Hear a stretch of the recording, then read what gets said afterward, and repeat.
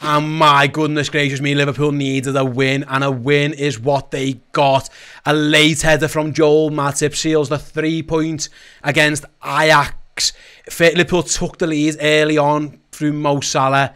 Kudos equalised for Ajax in the first half. It was 1-1 at half-time. Another time when Liverpool didn't go into half-time with the lead. They hustled and bustled and worked really, really hard. Ajax missed probably the biggest chance of the second half with Daley Blind's header at the back post that could have broke our hearts. Thankfully, he used to play for Man United and missed, therefore, that would have been good to the either scored it. And in the end, Joel Matip wins the game. And I think the result, I think the best team won. I think Ajax were really good, by the way, and I think they are a really good team. But Liverpool worked hard, Errol, and that's what Champions League games against the Group 1, pot 1 side rather should look like. It shouldn't be easy, but the Reds, but first thing first, they competed.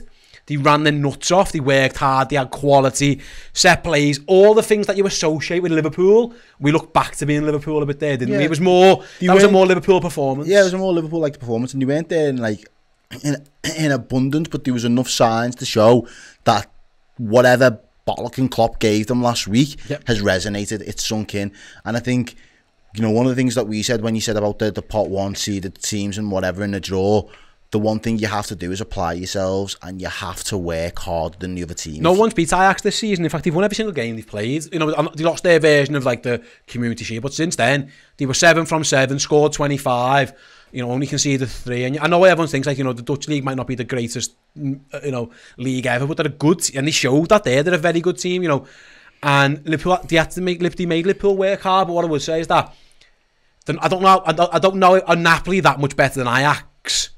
Probably not. In theory, but Liverpool were miles better today, and they more than matched. And I think they deserve to win. And we can see Jurgen on our screen now going down to the Kop. It's a big relief, because we big sigh of relief from Jurgen. Yeah, gives it the big breathe out, waves to the Kop. Is he going? He tells them to calm down. I'm not going to. He tells them he's not going to do the fist pumps. You really want him to. Yeah, I think when he's not going to. Sorry, to go back to it, Errol, if he does do the fist pumps, I am going to, by the way, interrupt. But yeah, we look more like Jurgen Klopp's Liverpool, and that's the biggest thing for me. The result's brilliant, but that's for the first time this season, other than the 9-0. Where we've properly looked like us. The patterns of play were good. The movement was good. We looked, dangerous offset plays. We moved the ball. We defended resolutely at pretty much all the time. Yeah, I'm very encouraged that, again, we've got a massive break now. But we look like us. That's the key to it as well. Having that massive break now. There's been nothing worse going into that break, thinking what if, what could have been, chances that we'd missed, chances that we'd squandered, all of those things that it would have just been playing on the player's mind with no opportunity to put it right. Jamie Brown there says Thiago's on another level. Absolutely, thank you for the super chat. But the ability to be able to bring in real quality like that into your midfield will make the world of a difference. The players around you all seem to step up their levels as well, which was noticeable today. I also think, from my perspective, there were signs that this is more like the Liverpool that we've seen of old and in the past, and it's not even too far distance either. It's not really. It's a couple months before the summer we was playing good footy. I think for me though, I said the most important thing was the result. We could have played well today, dominated everything, give Ajax one chance, they score it, we create a handful of chances, dominate for the rest of the game. But a draw would have felt like we had dropped something, do you know what I mean? There'd have just been something in my head that said, no matter how well we performed, to only walk away with a draw. Have they forgot to win? Yeah, we've done ourselves a disservice, whereas for me, the result was always going to be more important than the actual performance today. And I think we found that in the end, I think the end result gives us a nice complement of them both. It gives us the fact that, when, we will continue to go to that 90th minute and we will dig deep to score a goal. Great, and we scored the winner in that time. But it also demonstrates that in the other 80-odd minutes, 89 minutes of the game, there are still elements of that Liverpool team that are clear to see. And provided now we can go and build on that, provided the team can take a little bit of that confidence back to say, do you know what? This isn't a Bournemouth side that we've just walked over 9-0 that are probably going to be fighting for relegation towards the end of the season. This is an Ajax team that are really competitive, that are really up for it, that are running away early doors with their league and have started in fantastic form. They're probably one of the most form outfits of Europe. and we're at home, but we've used our home advantage to get us over the line, and we've actually got the win. That's something that you can actually take real confidence from, I think. Yeah, like I say, the performance, I think they deserved it. You're right to say, if you play that well and don't win, that's when you start thinking, have we just forgot how to win? Because I thought against Palace we played well, and we drew, and obviously the red card hinders that a little bit, but we were even good until we conceded. It's just, yeah, you wonder, have they really forgotten it? But now, like I say, what a constant of Liverpool under Jurgen Klopp has been late winners. Yeah. We had one against Newcastle, obviously, not so long ago, and now we have another one from Joel Matip. I think it's mad to say, but like, we look so much better attacking when Matip plays, because we looked at our most dangerous when he joined the attack, and I actually struggled with it. They also struggled off set plays, and we kept saying, we just need to get one of these, because a couple have gone over the bar, a couple of saves and stuff. I always felt there was one in us. Kostas' delivery time and time again, and Trent was really good. I thought Liverpool's best two players on the pitch were the two lads they've just got back from injury, who played a little bit the other day and now fully back to fitness now. Matip and Thiago. Yeah. We had a much better side with those two in it, because they are brilliant players. And Matip is just criminally underrated. He's so good, Joel. Honestly, this guy came in on a free nearly 6 years ago, something like that now, probably 7 years ago. And we know he's had his injury issues, but again, I think the same thing can be said about both of these, really. You could use the exact same phrase. On the pitch, the quality that both of them possess is phenomenal in their respective positions. It's just been their Liverpool careers have been hampered by consistency of being, or availability, and being able to be brought into games as and when we've needed.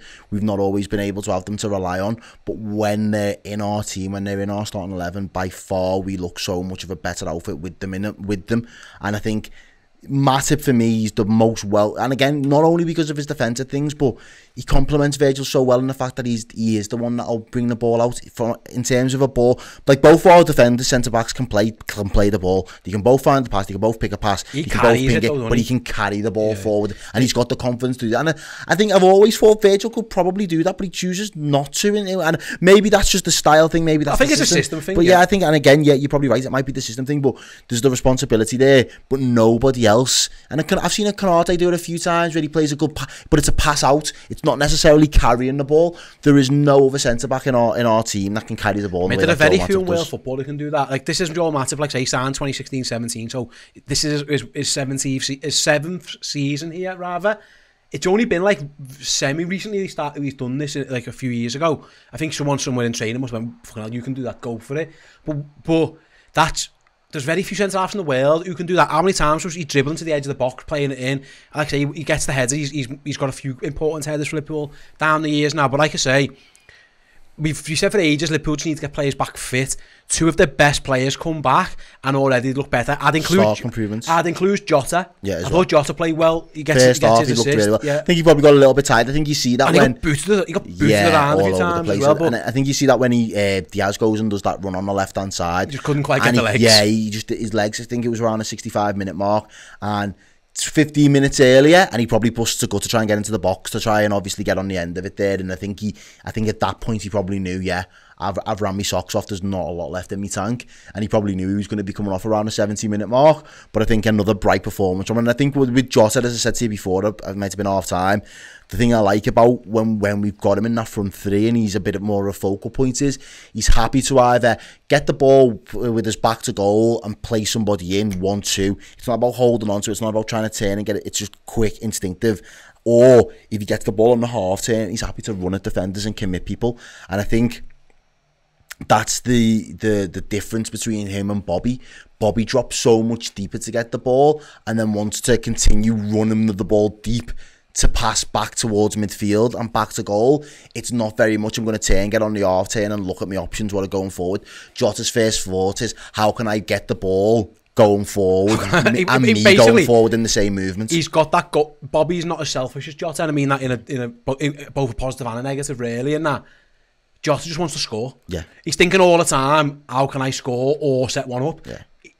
You're right, his first instinct is to just fucking turn and just go, and that sometimes you need that. And I thought, like I say, if he lays it off to someone, it's like, right, I can get myself in the box now. Yeah. I've done my bit. I've kept the ball. Yeah. I've kept it moving. I can get myself in the box, and that's always going to be his first instinct. His instinct isn't to just be hanging around in that midfield space and trying to knit the play or or trying to, you know, work out who needs to move where and move what defender about. He's not really trying to overcomplicate things. He probably knows that's not his game as well. So for him, it's just literally give, go, get in the box, give, go, get in the box, rinse and repeat. Absolutely. Like I say, Liverpool played very, very, very well. I think they deserved that 2-1. I know Ajax did miss a big chance, but I think on the balance of play, I think the fair result was us winning that one. Like I say, goals from Mo Salah and a late Joel Matip header get Liverpool 3 very, very, very big points in their Champions League group. Right, guys, there's more to come from us in terms of post-match reaction. The tweet is out now on our socials. Go to @the_Redmen TV, bring the tweet up, reply to it, and Errol will read the best replies in our fan reaction show. If you're a YouTube member, you can get your thoughts read out on that show as well. And or if you are a Redmen Plus club legend, use the Discord chat and get your thoughts in for the fan reaction show. I will then be over at the board for the player rating show. Will be a much more pleasant experience this week than it was last week, because last week was absolutely rubbish. This week the Reds were really, really good. Keep an eye out from Anfield. We've got Paul's reaction and the fan cam with Chloe, Chris, Paul. I think Ross is going to join the guys. Sadge is going to be there, so I've got a full team down there for you. And then later on Redmen Plus, the instant match reaction, me and Errol will take a more considered look at that game. A game? Is that a game? Good game. Good game. Good guys, like Bruce Forsyth there at that game between Liverpool and Ajax. But we told you about 3 hours ago, the dream team, when the dream team are in, the Reds win. And they won again. Catch us all later. See you in a bit.